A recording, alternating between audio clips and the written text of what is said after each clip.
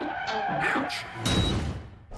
Now, what are you making, Xand? Well, I'm trying to make some hand puppets. This is meant to be the superhero, the mighty Xand, and this is the evil sorcerer, Chrysador. Yes, well, good luck with that. And in the meantime, I'm going to show you a trick that will allow you to see through a hole in your hand. It's Dr. Chris's world-famous how to make a hole in your hand trick. So who here thinks we can use the things on this table to make holes in the palms of our hand that we can see through? No! Well, it's time to have a go. Bethany, how did you get on? So I put the tape on my hand and then I put a rubber band over it. Okay. So now you can see through. It's not really a hole in your hand, but I think it's quite a good creative effort. Yeah, now, Abdul Malik, you had a very simple solution. What did you do? I put black ink in the palm and the back of my hand to make a little illusion that there's a hole in through my hand. It's a good illusion, but of course we can't quite really see through your hand. Who wants to see how the trick is really done? Me! So you're going to get a piece of paper, you roll it up into a tube. With the tube in one hand, hold it up to the eye on the same side of your body. Keeping both eyes open, hold the other hand in front of the other eye. And now you can see through a hole in your hand. I can see you right through the middle of my hand. I bet you want to see too. Here we go. Tube up to one eye, other hand up to the other eye. Keep looking through both eyes, and magically I can see Xand through my hand. Why do you think you see a hole in the hand? What's going on in your brain? Sydney, have you got a thought? This eye is seeing your hand, and this eye is seeing through the tube, and your brain wants to make it all one picture. That is a perfect explanation. Whenever you look at things, your brain is having to process two images, one from your right eye, one from your left eye. And so most of the time, you see more or less the same thing with both eyes. But if you make a hole in front of one eye and hold your hand up to the other, your brain puts the two images together and you see the hole as being in your hand. And that was Dr. Chris's world-famous how to make a hole in your hand trick.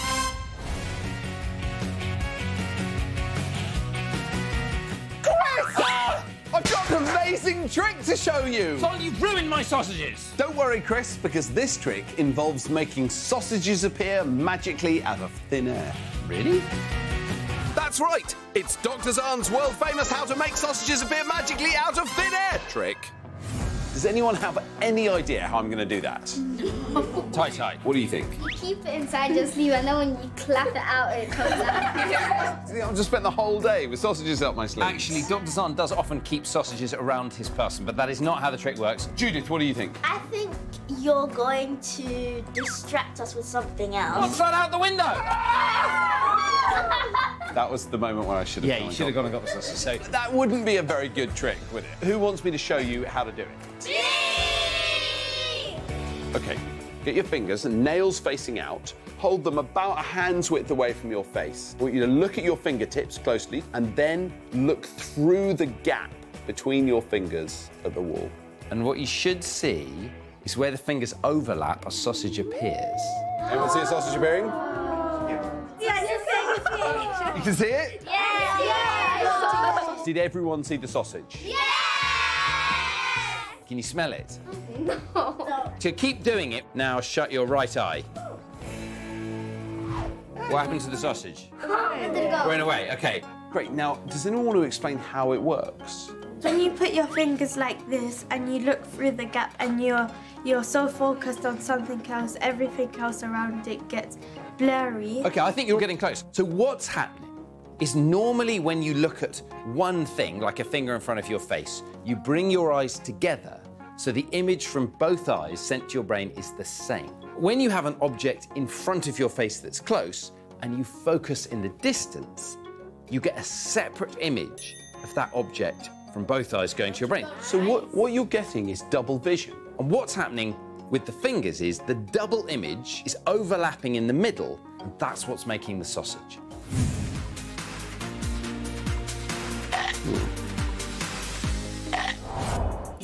Chris, I've got a message from Mum, but I can't understand a word she's saying. Thank you for your doctor. Do you think she's been abducted by aliens? No, don't worry, Xand. She hasn't been abducted by aliens. This is all for today's body trick. OK, but how do I understand what she's saying? It might be important. Well, this trick will help us figure it out. Oh. It's Dr. Chris's world-famous How to Trick Your Ears trick. I'm going to play you a recording of me saying something, and I want you simply to tell me what I'm saying. It's just me saying something. So who knows what I said? Sancho thinks she knows. Pixie thief.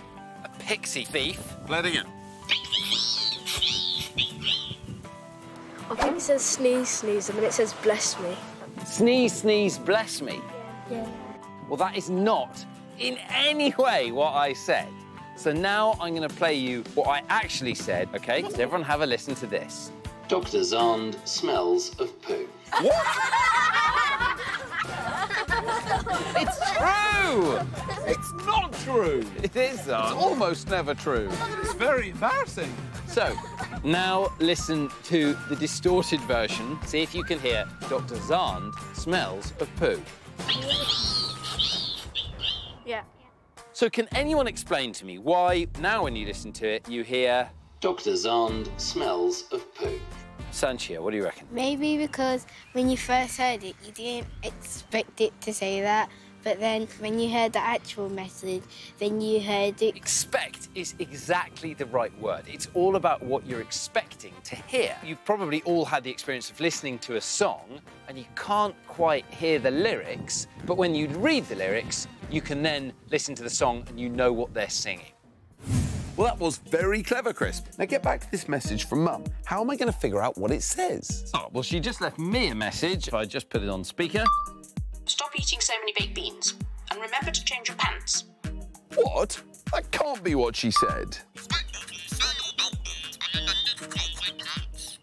Good advice.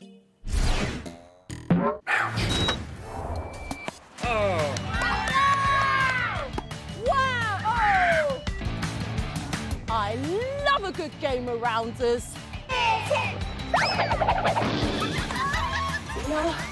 No.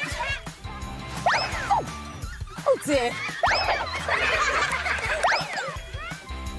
I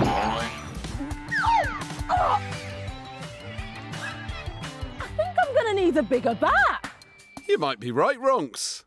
It's Dr. Ronx's world-famous How to Make Things Look Bigger trick. All right, team, come on over! Fantastic. Do you lot want to see a trick? Which one of these bats is the biggest?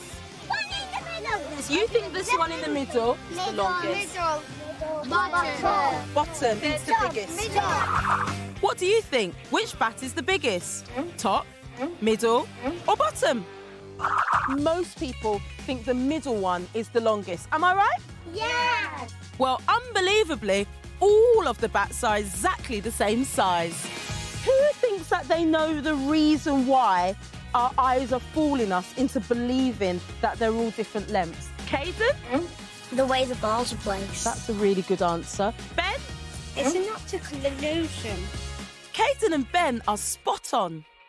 Our brains have been fooled into thinking that all of these bats are different lengths. And it's to do with how the balls are placed at the end. And a lot of you thought that this one here was the longest bat. And that's because the balls are fanned out at the end. And that tricks the brain into thinking that it's the longest. Your eyes are drawn to the end of the balls rather than the end of the bats. When the balls are pointed outwards, it seems to extend the end of the bat, making it look longer. When the balls are pointed inwards, it reduces the size of the bat, tricking your eyes into thinking it's smaller.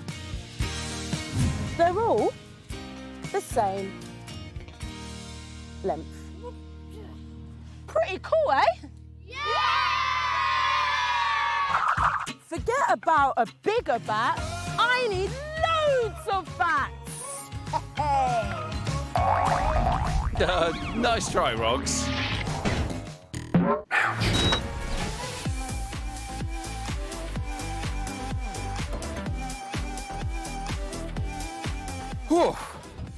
Xand, get me a drink. I'm parched. Absolutely.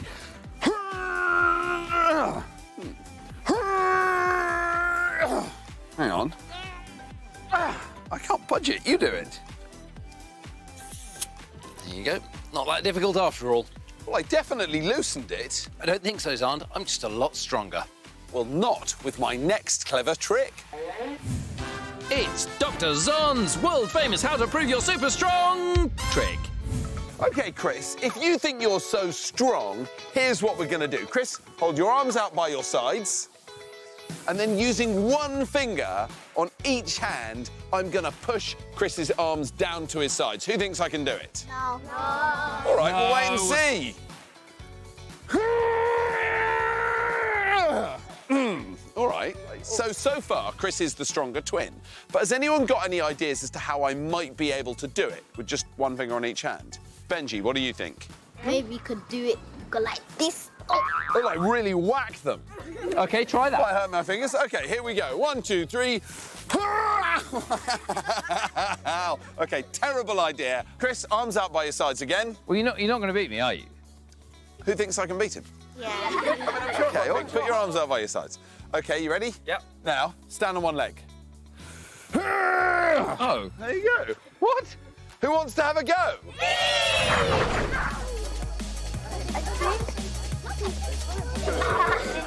Give me your best shot, Elliot. Go, go, go! No. Stand on one leg. Go, Elliot. Now go, go, go.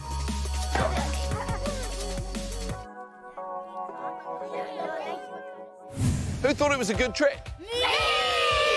It is a good trick. Now, how do you think it works? Elliot's got a thought.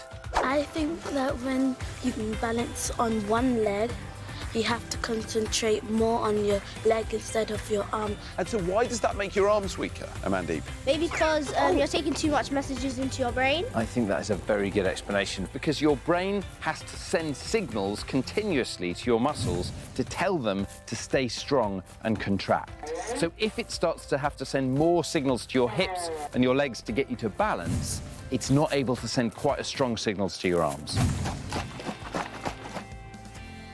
Oh, well, that went well, Xand, I think. Oh, it absolutely did, Chris. Would you mind loosening this bottle for me? Of course not, Xand. It would be my pleasure.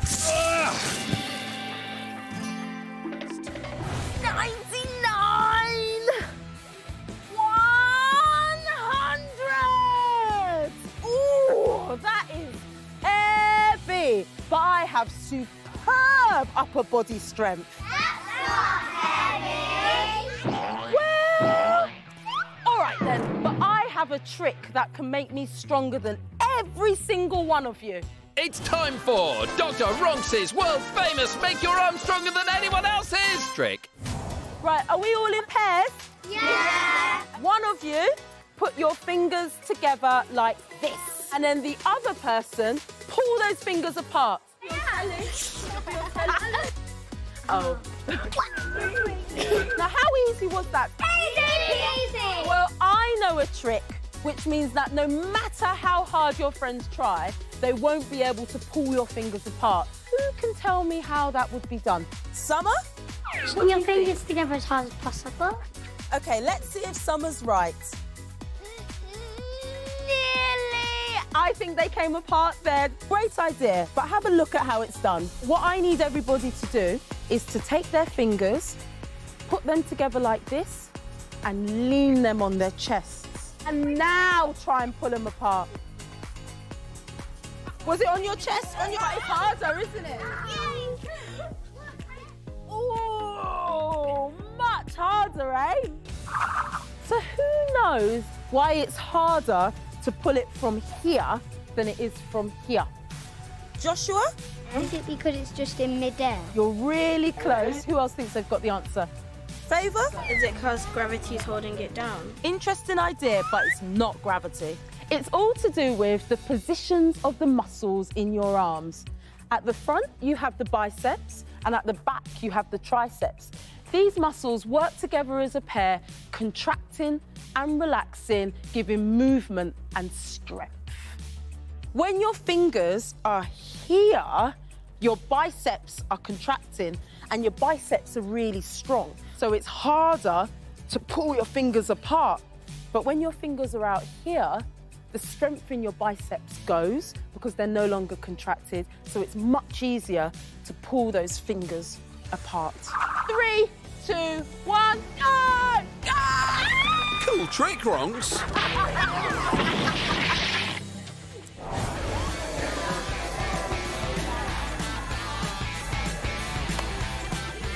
No! Look, it's easy. It goes slap, slap, middle clap, up clap, shake, shake, step in, hug, step back, slap, slap, clip, clip, middle hand, up hand, down hand. It's easy. I've got it, Xand. Okay. Got it? Okay, go again.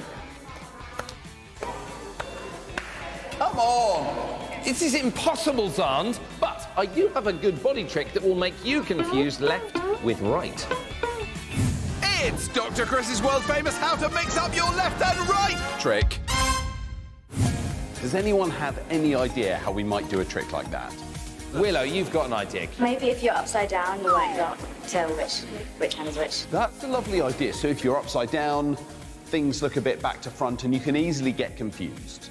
Great idea, but who's ready to see how it's really done? Me! So, first of all, I want you to swap your hands over in front of your body like that, clasp them together and interlace your fingers, and turn your hands out like that. And I want you to move that finger there. No, I said move that finger there. Now move that finger. Now move that finger. No, you got them all wrong. My brain can no longer tell my right hand from my left. Now it's your turn. That one. No, I said that one. That one. No. No. That one. You only get one go per finger. You can't try all of them. Move that one. No. Move that one. No. That one. Ah! Okay, so did everyone make the trick work? Yeah! Great. Now, who thinks they know why the trick works? Nella. When you have your hands and when you put them together and they're twisting up so the brain doesn't know which one to choose. You've got part of the way there, Nella. I think the explanation is when we put your hands left crossed over with right, we tangle up all the fingers and then put them back to front as well. Your eyes can't tell your left hand from your right hand, so your brain gets confused and sends a message to move the wrong finger. If Xand points to one of my fingers, I don't know if it's left or right, and I don't know which one of the fingers it is. So it's because you can't tell with your eyes which finger is which, and so you don't know which one to move. Chris, that was an excellent trick, and I just thought maybe I could try it with my feet, but I'm going to need a bit of help taking my shoes off. Would you mind? Can you give me a hand here? Chris? Chris? Chris?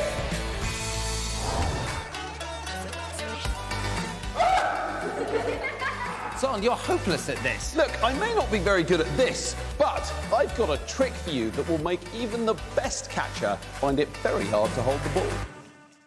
It's Dr. Xand's world-famous how to stop your hand working trick. Now, what this trick does is prevent one of your hands from working. Does anyone have any idea how we might do a trick like that? Hill? If you put your hand up like that, so the blood goes down. Oh, I like this. So if you have your hand up long enough, the blood supply isn't quite as good and it might go a bit numb and tingly. Nice idea. But who wants to see a trick that will stop you being able to move your fingers? Okay, great. Chris, stick your thumb out like that. And then use this hand, wrap it around your thumb. And then I want you to squeeze your thumb as hard as you can and count to 60. Okay? You ready? Go. 1, 2, 3, 4, 31, 32, 53, 59.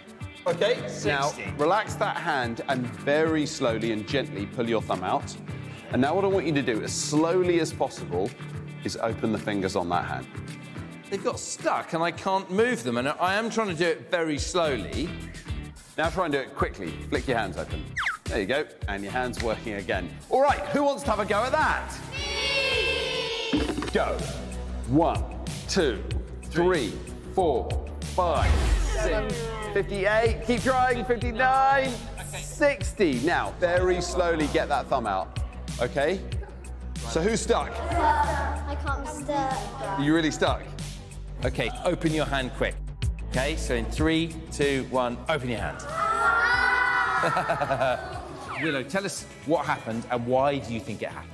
It felt a bit like a cramp, but like not as bad. And I think it happened because we've been squeezing it so hard for so long. When you hold your hand in that position for a long time at very high pressure, it squeezes some of the fluid away from around the tendon. And so the tendons get a bit stickier and find it harder to pull your fingers straight. And as soon as you shake it out, the fluid can flow back and it all starts working again properly. Who thought that was a good trick? Ouch! Oh, Xand, look what you made me do! Great! Yoghurt. Just what we need for today's body trick. It's Dr. Xand's world-famous How to Confuse Your Taste Buds trick. Who likes yoghurt? Me! Fantastic, because I have 3 bowls of flavoured yoghurt. And what I want you to do is taste them and then tell me what you think the flavour is, OK? There are lots and lots of different flavours for our ouchers to choose from. They must pick which flavour they think each yoghurt is and place it beside the bowls.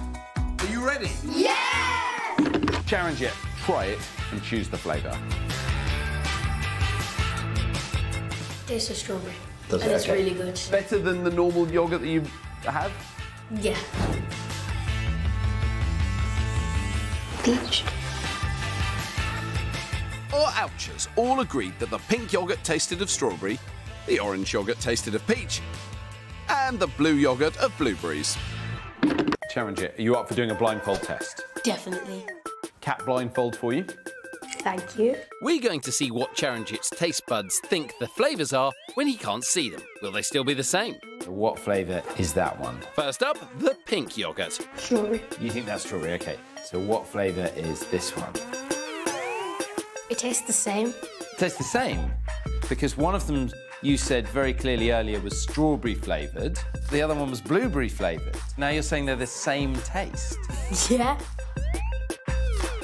What I can tell you is all 3 yogurts are exactly the same flavour. What? And that flavour, it's vanilla. It's mad, isn't it? We just put a bit of red food dye, blue food dye and orange food dye in each one. Why do you think the blindfold made a difference? Ella, why do you think? Because you couldn't see the colours, so it made it, like, different. And why do the colours fool you? Because do you think that a certain colour goes with a certain flavour? Yes, that's right. Your brain trusts your eyes more than it trusts your tongue because it gets the visual information first. So by the time the food gets in your mouth, you've already decided what flavour it is. So when you see pink, you think strawberries. When you see blue, you think blueberries. And when you see orange, you think peaches. It's an amazing trick, and you can try it at home. Do I get some yoghurt now? No. Well, look at that, Chris. A lovely green kidney. All it needs now is a little more green paint. Xand, you've got a huge splat of green paint on my blue heart. Well, I think it looks much better now. Everything's improved with a little more green. That's not true, but I have got a good trick that will make you confuse your green and your blue. Ooh!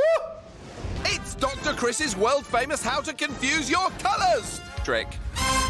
What we're going to do is divide you into 2 groups, one group with me and one group with Xand, and we're going to show you this list of words. It's called the Stroop test, and what you'll notice is that while some of these words are written in the correct colour, purple, green and blue, some of them aren't.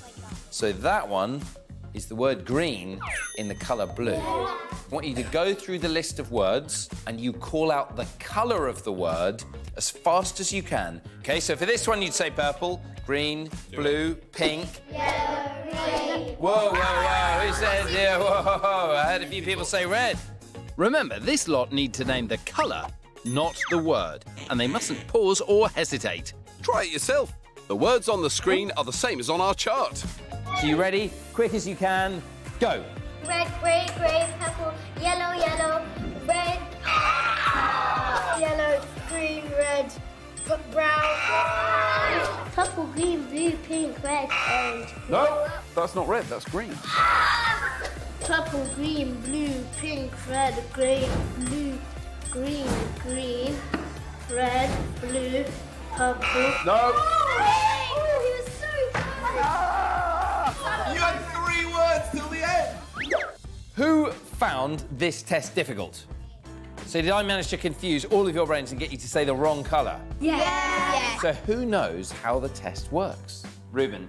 Your brain processes the words quicker than it knows the colours. Pretty good, actually. That is a pretty good explanation. So because we're asking you to describe the colour, the information about the word that's written down is processed faster by your brain, and so that gets to the bit of your brain that's going to make your mouth do the speaking faster than the colour information, and it interferes with it. So if you don't slow down, you'll say the wrong colour. So who thinks that was a cool body trick? Yeah! 1, 2, 3, 4. I declare a thumb war. Yes! Beat you again. There is no stopping my thumbs. What if I told you, Xand, that I had a trick to confuse your fingers and thumbs? Impossible! It's Dr. Chris's world-famous How to Confuse Your Fingers and Thumbs trick. I want you all to take your right hand and put your finger out like this as if you're pointing at something. Now, I want you to get your left hand and put your thumb up. Is anyone finding any of this difficult? No. Well, I'm going to show you a trick to get your fingers and thumbs mixed up. How am I going to make it hard for you to point with your fingers and put your thumbs up? Isaac, how would you do it? Just to do that. Just get your hands and hold them like that, OK? Well, you are wrong. That is not how we're going to do it. So, Xand, I want you to put your left thumb up, and I want you to point at that left thumb with your right index finger. Now swap them over so your right thumb is up and your left index finger is pointing at it. The trick is to do it in one single movement and as fast as you can. Quickly. Quicker, quicker, keep going. Doing keep it going. so Hold quickly. on, whoa, Xand, I don't understand. You were finding it really easy to point, lift your thumbs up easily. And Let's see if they can all do it. OK, so that's a good start. She's off to a good start. No, 2 there we go. thumbs. No, that's good, that's good. No, that's 2 thumbs. 2 thumbs, just right. Oh, 2 fingers. So does anyone know why this is so difficult? Kirsten, what do you think? Is it because when you're like got your thumbs up, you're not focusing on your point, so your brain is like what you're like wondering what you're doing because you're doing 2 things at the same time? You're doing 2 things at the same time. I think you're halfway there. It's because when you move a finger on your right hand, it's controlled by a bit of your brain called the left motor cortex. And when you move a finger on your left hand, it's controlled by the right side. And that's fine, as long as both sides of the body are doing the same thing. But the minute you start asking one side of the body to do something different to the other side, it's hard for your brain to coordinate what it's doing. But the good news is you can get better at this as you practice more and more.